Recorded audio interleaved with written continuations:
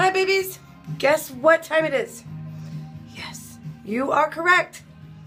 Time for the reading hour. Oh! Okay. Very excited about this. I got another letter. Boy, oh boy, oh boy, oh boy, oh boy. No, I haven't written not even one back. Okay, do the math. Yeah, that equals up to fucking idiot. Anyway, here we go. Boo, please come visit or write me or something. I am doing something. It's not what you want me to do, fuckface. Happy 38th birthday. That was, yeah, I love you always. Blah, blah, blah. Okay. Here we go. Nah. This is good stuff. This one is really good though. I mean, he's honing his creative writing skills. I'm telling you, this person's doing well for him. Hi, Amber. Hi. I'm not even sure you are reading these letters, and I'm not even sure really why you would. I am a fuck up, baby. Stop it. He's a fuck up. Nobody told me. Through and through, I am so sorry for all that I've done to offend you.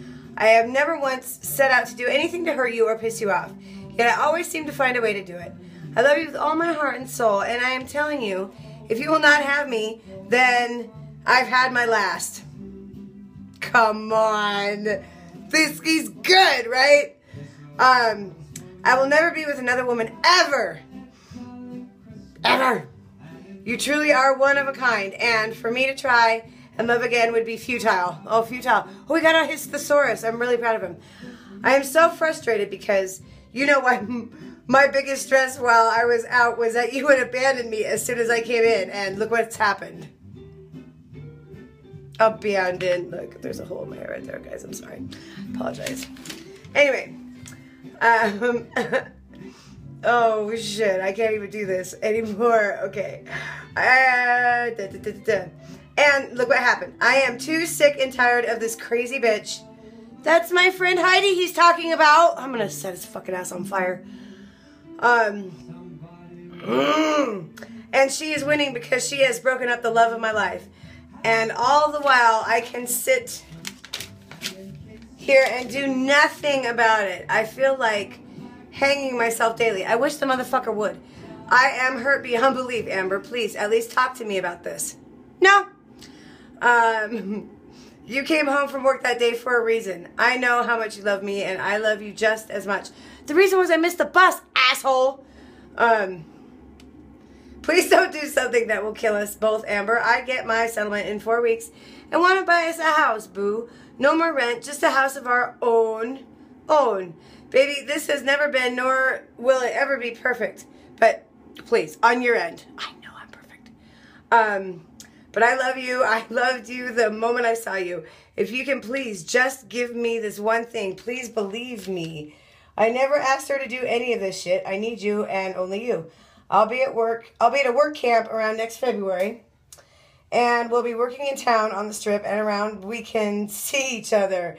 I got all the stuff done for us to get married in here. Oh, see again with the jail marriage. Fucking yes, right? Dream wedding. Here I come. Please, baby, just don't desert me. I want you to find a house around here for between 150 and 200K. And let's buy it. Then you can live comfy until I get out. Then we can sell it and move to Idaho or Washington, or we can rent it out, or we can keep it as a vacation home. As a vacation home. Because when he gets out, you know, he's going to be like a multi-millionaire. Or when you're a bad girl, I'll send you down here. Yeah, or when you want to go fuck something else, you know. Baby, I know you think the worst of me right now. Nuh-uh. Yes, he's pretty good, you know. Oh, God. But please find it in your heart to love me again. No, I'm sorry. I can't even find... yeah. Hold on. I can't even find my give a fuck. We are meant to be old together. Please don't take that away from me. Well, he already is old. So, okay, I need to move on from that. My visit is blocked. Oh, my God. My visit is blocked. Only you can come up here, so please if you can't come see me once. I know, love, I know. Also, I don't know what to do about a power of attorney. We went through this once before, remember, guys? Okay. He just won't stop. I can't get my money without it. And I won't have anyone but you or my cousin Amber do it. We can buy a house and put away a couple $100,000, and it will earn enough interest for you to live on while I'm gone. Oh, that's so nice.